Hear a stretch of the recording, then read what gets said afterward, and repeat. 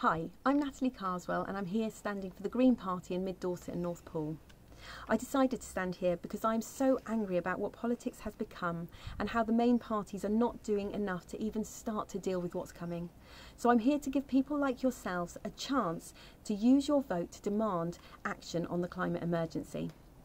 My involvement in business and finance, from studying it to being in banking and then lecturing on it to currently running our own sustainability consultancy, has given me so much experience in how we can do business differently.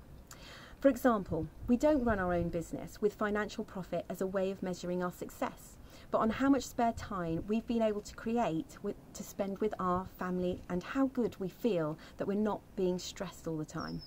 We can, if we are brave enough and have the vision, change the way we do society and economics in this country, and we can lead the world in doing things differently. And at the centre of everything, we need to protect this planet.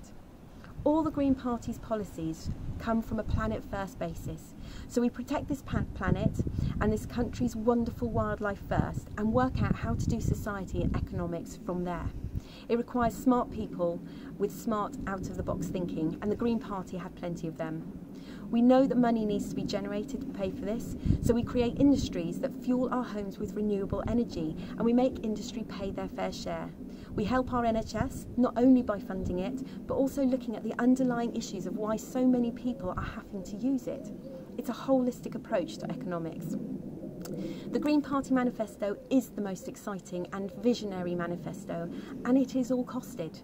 And although the numbers are eye-watering, we've not been afraid to be honest about it, because we need to spend this money now and over the next 10 years, because if we don't, we will be spending so much more in the long term, and not only in monetary terms.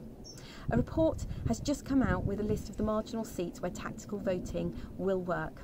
Mid Dorset and North Poole isn't one of them. So you can use your vote to send a clear message to this government that you want the climate emergency to be part of their agenda. The last debate between the leaders of the other main parties didn't mention the climate crisis once. They didn't even talk about their environmental policies. This tells you everything you need to know about the main parties. There's a lot of talk, but will there be action? So vote Green to keep the climate emergency on the political agenda, because if not now, when?